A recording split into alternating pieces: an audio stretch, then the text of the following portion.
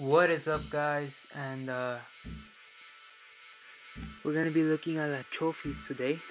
We're gonna see what La Chofis rating is. This is 2016, so we're gonna see what his rating is right now. And it's a 70. La Chofis is a 70. He's 21 years of age. Pretty good stats for a 20-year-old. Looks like he has potential, so I'm gonna put him as a forward, and we're gonna see. We're gonna sim the matches.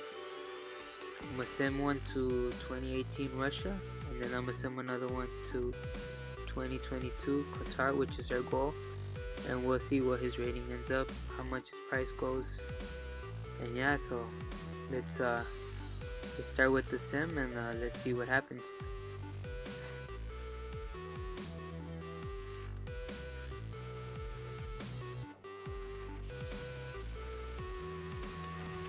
So this is 2018 Russia. So what is La Chofis' stats in 2018? Let's check them out. In 2018, La Chofis goes up to a 73 rating. He is worth 4,500,000. He has agility, balance, acceleration, so it looks like he's growing. Remember, we're not training him or anything, we're just sending it. 73 is pretty good stats. So I decided to stop at 2020. Let's see what his rating is, see how he's progressing. So we're gonna check him out and see how far he's gone up.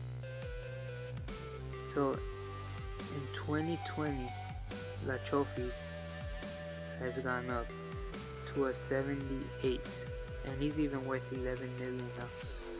Still good stats. Looks like dribbling is getting better and better. So that's pretty good.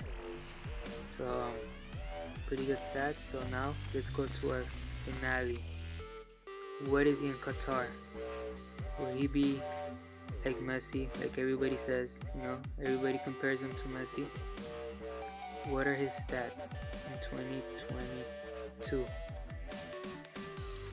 Let's check them out, ladies and gentlemen. In 2022, La Chofis is a 80. 16 million, could probably go up for like 20 million, 22. Look at those stats, pretty good stats, dude. 80 overall. Remember, we didn't train him. Probably could have gone to like an 82, 83. He's barely 27, so he could still rise up. Those are some pretty good stats, man. La Chofis. The next Messi? I don't think so. A good player for Mexico in the World Cup 2022. I think that's good.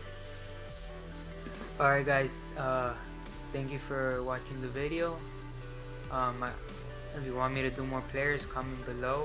And yeah, I'll be doing more players in the future. So thank you for watching, and I hope you guys enjoyed the video.